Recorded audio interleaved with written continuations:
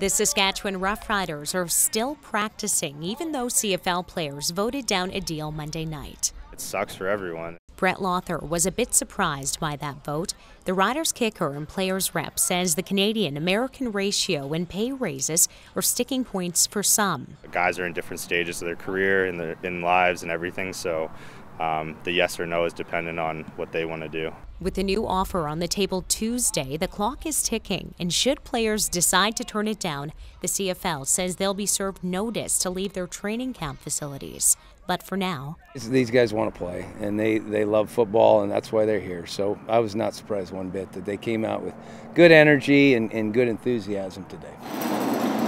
With the preseason opener against the Winnipeg Blue Bombers just a week away, Mosaic Stadium food vendors are feeling the stress. The anxiety that you get from it, for sure, is something that is hard to deal with. Darren Zaruka owns Campfire Grill, which runs 45 tills across the concourse. He says the health inspections are passed and the kitchens are cleaned. They're just waiting for the thumbs up to order the food.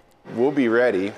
It'd be nice to know sooner than later, and just really nice to see it happen. And Rider fans are feeling mixed about another potential delay. I hope not. I want the season be packed this year. Riderville is going to be upset, so yeah, we don't want that to happen. If it has to happen, it has to happen. I'm not upset about it.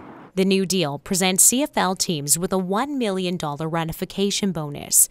It also reduces the number of American players who can qualify as Canadian based on years played. The Players Association now has until Thursday at midnight Eastern Time to accept it. Jesse Anton, CBC News, Regina.